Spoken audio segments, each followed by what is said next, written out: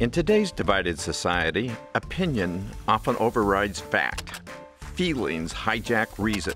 Bias crushes evidence. And so we find ourselves in a post-truth world where facts don't seem to matter.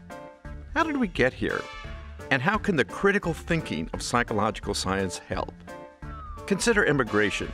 A Gallup survey found that half of Americans believe that immigrants tend to be criminals. Is this true?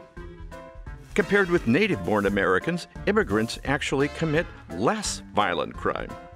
After analyzing rates of imprisonment, the conservative Cato Institute confirmed that immigrants are less likely to be incarcerated.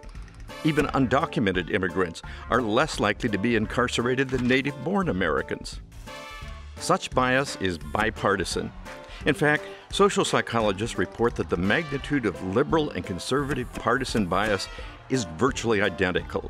Just as conservatives may overestimate the criminality of immigrants or the self-defense benefits of non-hunting guns, liberals may underestimate evidence of the benefits of marriage and religious engagement for health and happiness. So how did we get here? You will see throughout our text that psychological science helps us understand how we humans are vulnerable to embracing untruths. Here's a quick overview of 5 contributing factors. Some misinformation is simply false news. These lies in the guise of news are intended to manipulate our spending or our votes. And lies seem to be especially sticky. In one study of 126,000 stories tweeted by 3 million people, falsehoods diffuse significantly farther, faster, deeper, and more broadly than the truth. Whether true or false, statements seem more believable when we've heard them repeated. What we hear over and over gets remembered. When it's easier to say and remember, it feels familiar and it seems true. Dramatic events such as plane crashes, mass murders, and terrorist acts capture our attention. They are more cognitively available, meaning they come to mind quickly.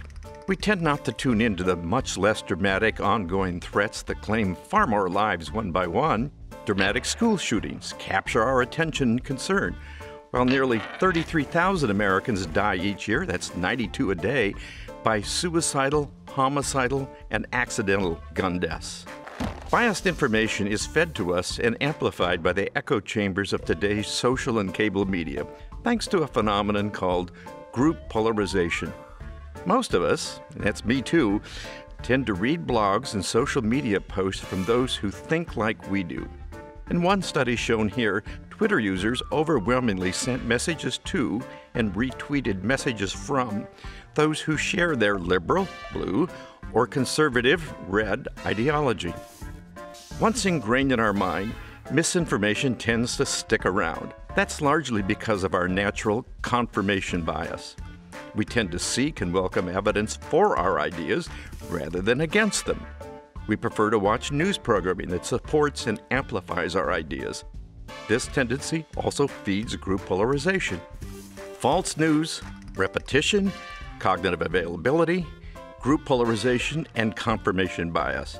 All these things can lead us to believe what's just not true. The good news is that we can build a real truth world. You will learn throughout our text that psychological science encourages us to blend an open-minded curiosity and an attitude of humility with critical thinking.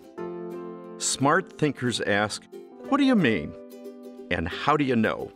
Learning about psychological science really helps. Research shows that studying psychology can increase our humility. Psychology helps us recognize how errors and biases creep into our thinking and how to avoid them, such as by putting our presumptions to the test. As fallible creatures, we should hold our own beliefs tentatively, and we should assess others' ideas with openness. Learning about psychology can also help refute myths and misconceptions and reduce acceptance of conspiracy theories. Through observation and experiments, we can separate truth from error, both in others' thinking and in our own.